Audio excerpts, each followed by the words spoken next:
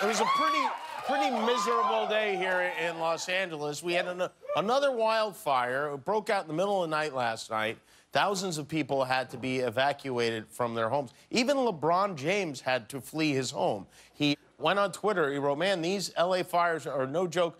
Had to emergency evacuate my house, and I've been driving around with my family trying to get rooms. No luck so far." LeBron did finally find a place to... I feel like LeBron could have knocked on any door in L.A. and you're like, yeah, sure, stay for Taco Tuesday. But we send our best to those displaced by the fires here and up north. This has become an annual tradition. Every October, we travel to Brooklyn. When we come back, the whole place is on fire. This is our first show home after a week-long residency at the Brooklyn Academy of Music last week. And I love L.A., I really do, but it was nice to go a whole week without seeing a dog in a purse. It really was. Guillermo, you had fun in Brooklyn, right? Oh, yeah, a lot of fun, Jimmy. Yeah, how much... Did you weigh yourself when you got home? No, not yet. I'm afraid. Not yet? No, I'm afraid. Do you have any guesses as to how much you gained? Maybe 6, 7 pounds. Yeah. Easy. Yeah, we're like a couple of piñatas running around Brooklyn.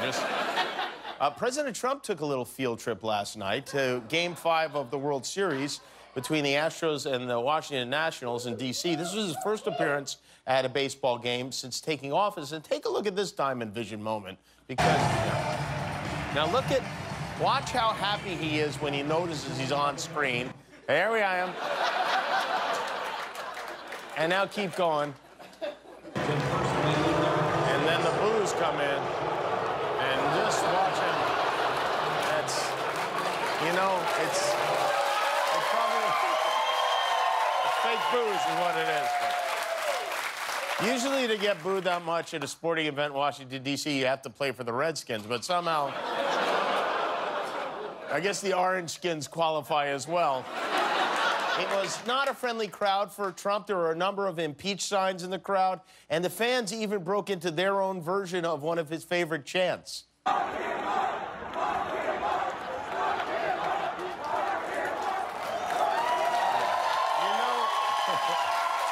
You know he's going to be throwing himself a big rally in Alabama after that to make him feel great again. But it was a better weekend than most of them for the president. We knew something was up on Saturday night when he posted this cryptic message: "Something very big has just happened." And, of course, we were all wondering, what could this be? Was, I don't know, Kid Rock named Secretary of State? Did Popeyes come out with a new type of chicken sandwich? The suspense was almost unbearable, and then Sunday morning, just as the morning news shows went on the air, Trump announced that U.S. Special Forces had killed the leader of ISIS, the world's most wanted terrorist. Abu Bakr al-Baghdadi is Baghdadi now, and they got him during a raid in Syria. Now, President Trump was reportedly golfing when they went in. The raid started at 3:30 p.m. According to his schedule, Trump was playing golf at his course in Northern Virginia Saturday until a little after 3. Didn't make it back to the White House until 4:18. But here's my bet on that. And I don't know, but there's no way the military told him what day this raid was happening, right? Because he immediately would have tweeted, "Guess what's going on?" I mean... And this is just a guess, but I think he okayed the idea of a raid, and he started it without him. The same way you don't tell Grandpa about a surprise party. Right? Either way, the White House released this photo. This photo was taken at 5:05, about an hour and a half after the raid started. You can see here the president and his team watching, or pretending to watch, from the Situation Room. Which is a mess, by the way. Their next mission should be to send Marie Kondo in there to straighten those cables up.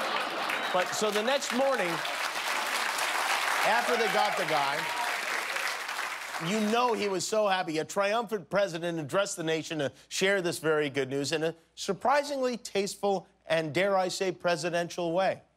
Baghdadi and the losers who worked for him, and losers they are. They had no idea what they were getting into. In some cases, they were very frightened puppies. Wait, he's killing puppies now? Because... He died like a dog. He died like a coward. He was whimpering, screaming, and crying. He died like a dog? What does that even mean, he died like... He accidentally ate one of those giant-sized Hershey bars? What happened? This stuff about crying and whimpering is an unusually specific detail for a president to share. So a reporter followed up to ask how specifically he knew that. You mentioned whimpering. Could you hear that on your video hookup? The whimpering of Baghdadi. I don't want to talk about it, okay. But he was screaming, crying, and whimpering. All right, so he probably, maybe he imagined that. I don't know. The defense secretary and the chairman of the Joint Chiefs of Staff said they didn't hear whimpering. Maybe he was hearing Mike Pence whimpering in the corner. Is that possible?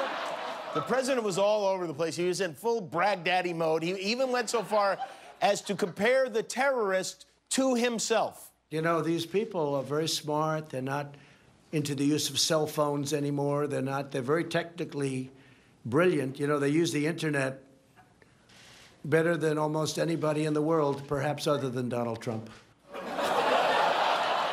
So if you're keeping score, the top 2 users of the internet are #1, Donald Trump, and #2, ISIS. Maybe we do need to lock them up.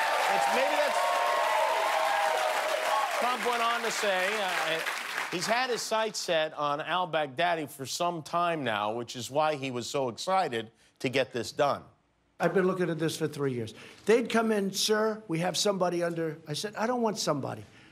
I want al-Baghdadi. That's the one I want. They'd say, well, we have somebody else. I said, that's great. Fine. Take him out. But I want al-Baghdadi. That's who I want. I don't want other people. And then I also wanted Hamza bin Laden, because he's a young man, around 30, looks just like his father, tall, very handsome. It's like, it's as if he's booking a new season of The Celebrity Apprentice.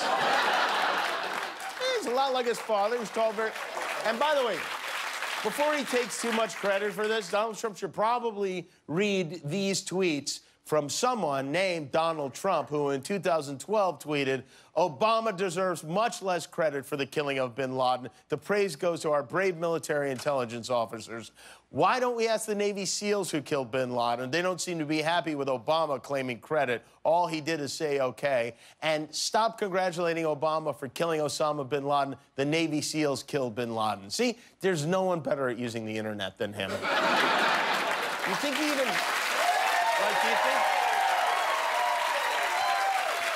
you think he even knows he wrote that stuff? But by the way, when Obama went on TV to announce that they'd killed bin Laden, he spoke for 9.5 minutes. Trump yesterday did 48 minutes on this. And for further comparison, we thought it might be fun to mash up Trump's speech about al-Baghdadi with Obama's about bin Laden, and we were right, it was. The United States has conducted an operation that killed Osama bin Laden. Abu Bakr al-Baghdadi is dead. The United States launched a targeted operation against that compound. They did a lot of shooting, and they did a lot of blasting, even not going through the front door. You know, you think you go through the door.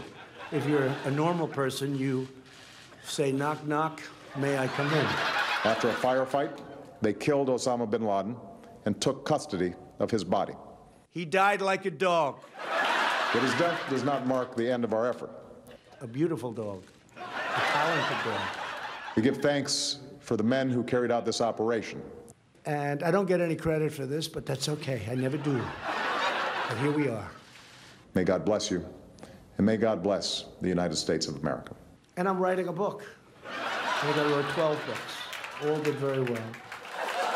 I miss Mom's old boyfriend. Hi, I'm Jimmy Kimmel, and this is The Internet. I made it myself. Hit subscribe if you like it.